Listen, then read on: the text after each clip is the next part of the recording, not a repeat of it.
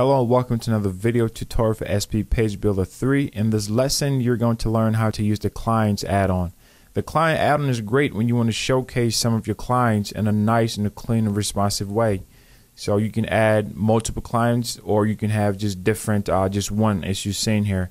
So let's say you wanted to add a little more. You can click to clone it, and as you notice, it's shown in horizontal format, which is really great. And if you want to customize it, when you click on the cog, and you can change the image that goes here, and you can change to link it somewhere else. So whatever image that you want to put there, your client's logos, that's a great place for you to put that there.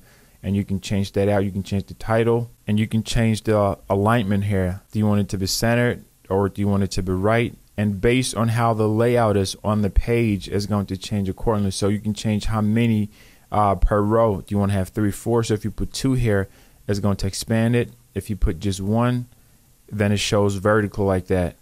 Or if you put 4 or 6, then you'd have to add, let's clone this 2 more times.